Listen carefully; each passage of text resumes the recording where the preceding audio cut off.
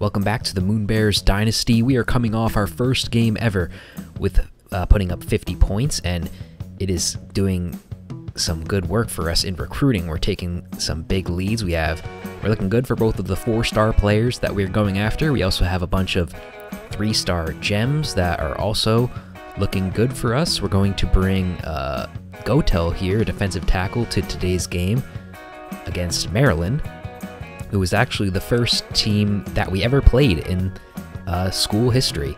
So we are looking for a rematch. It was a close loss in year number 1. It was 27-24, and we are definitely looking to avenge that. But the big game for Robinson gets him Player of the Week in the American Conference. And then we'd advance the week doing some more scouting. We're going to schedule a visit for Travis LeBoy. And then I also found another gem down here. Madrid, a linebacker, in-state in New Jersey. But let's go on to our matchup against Maryland. They still have Hemby, the running back, who had a good game against us in year number 1.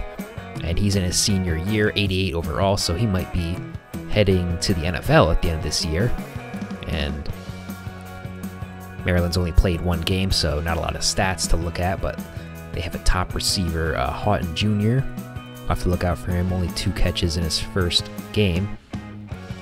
Now looking at the quarterback, they have MJ Morris, who got the starting job last year and did pretty good. 33 touchdowns, 3,500 yards. Didn't play that great in their first game, but definitely looking to bounce back here against the Moonbears. Getting a win here today would be huge for us, not only to avenge our loss from season number 1, but to show what we can do against a Big Ten opponent. It would be our first win in school history against the Big Ten. And let's take a look at the first drive. So Niver slides, only gets 2 there. An early 3rd down and 9 situation. The throw over the middle. This is caught by Stewart. Not enough for the first. The computer decides to kick it off. Maryland now with the ball. Now the backup is in the game for Maryland. He'll take the handoff and easily get the first, as one of Maryland's offensive line is taken off the field. They actually did not get the first, but Hemby comes back into the game to get it there. Now his number gets called again, and he'll pick up another easy 8.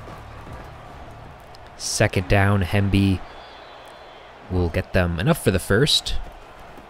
Now from the 26, he gets the 4th straight run. And he's finally taken off the field in the play action. Morris doesn't have time to throw.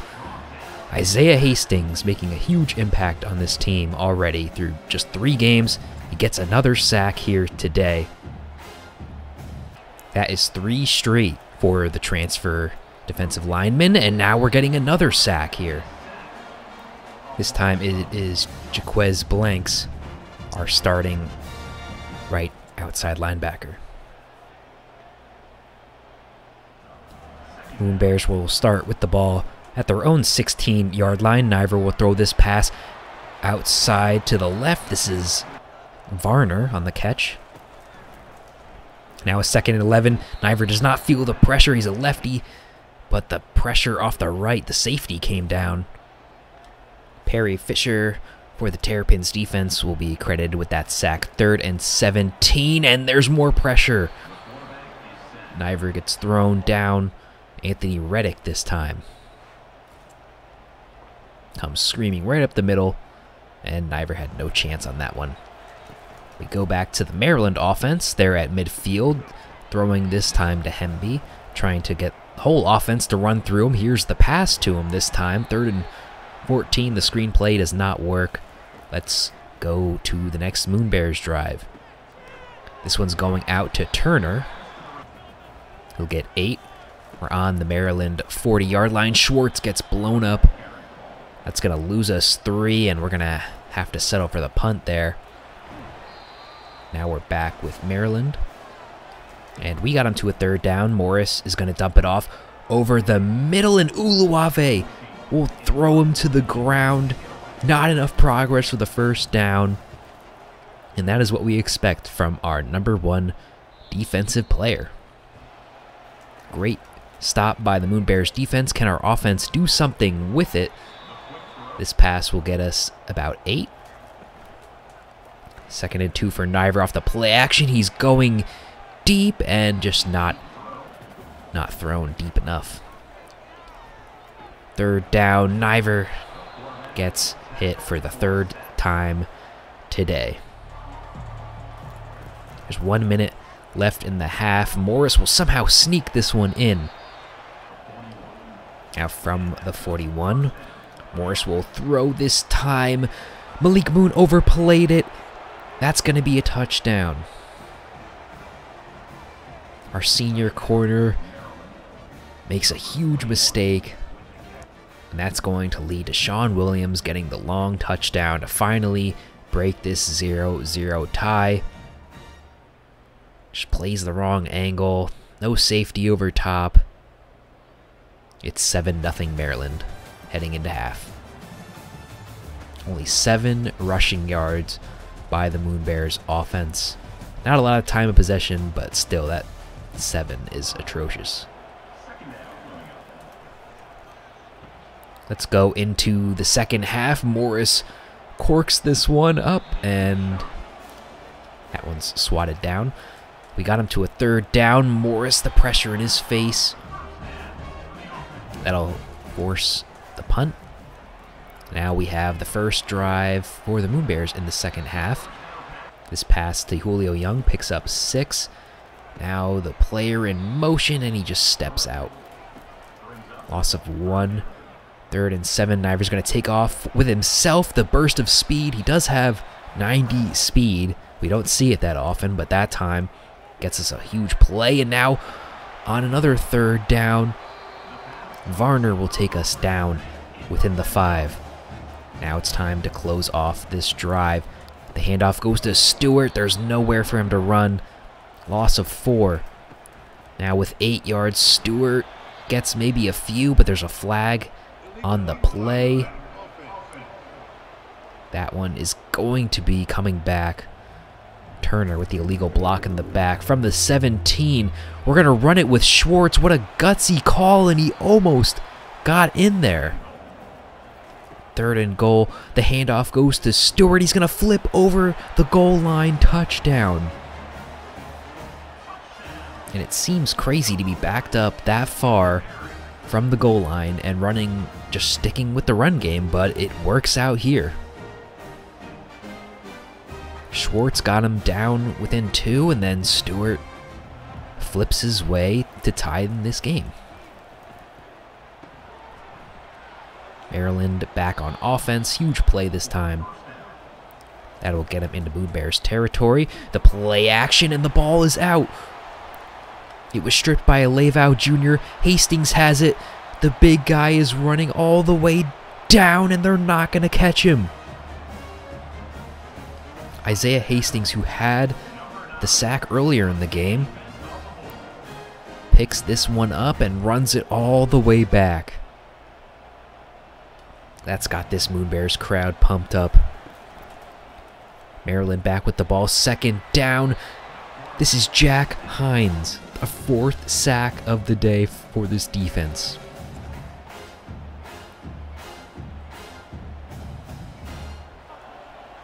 Morris is going to need to pick up 15 here. He's going to bomb it downfield. That one's off the mark. Good coverage that time by Moon. And now the Moonbears have a chance to pile on this lead. The 4-yard gain to Schwartz. Now Niver throws this one over the middle. He's got Robinson for the touchdown. Robinson is coming off the huge game last week.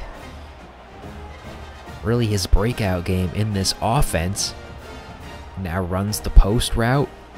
Completely smokes the corners, and he's off to the races. And this offense is really starting to cook here in year number 3.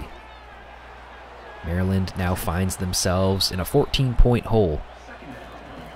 Here's a 2nd down. They're going to try to lean on their star running back, Hemby. He gets nothing on that one. They're going to trust in him again. Hastings, the huge tackle in the backfield. We force the punt. We're back on offense. Turner will get us to a 3rd and 2. We're in Maryland territory. The handoff to Schwartz. Big run. Now throwing over the middle. He finds Stewart.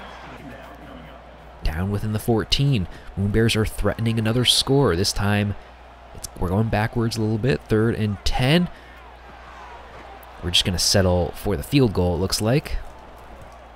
With only 4 minutes left to play, we nail it.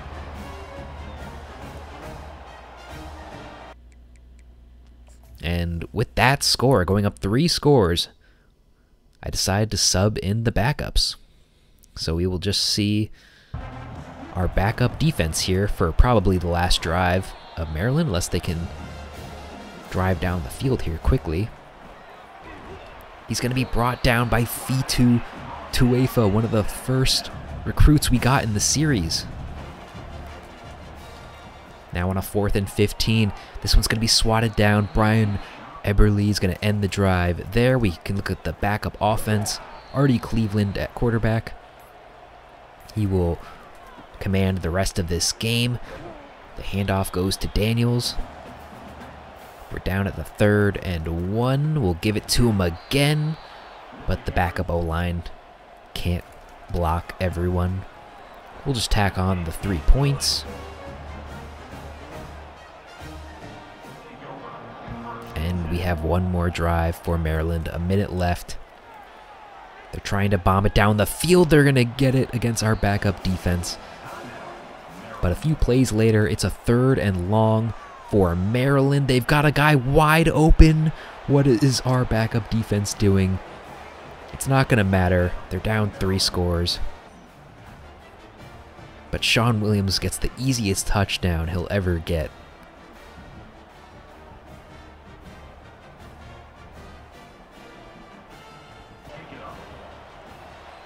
They need the onside kick. We will easily pick it up. Eberle has it.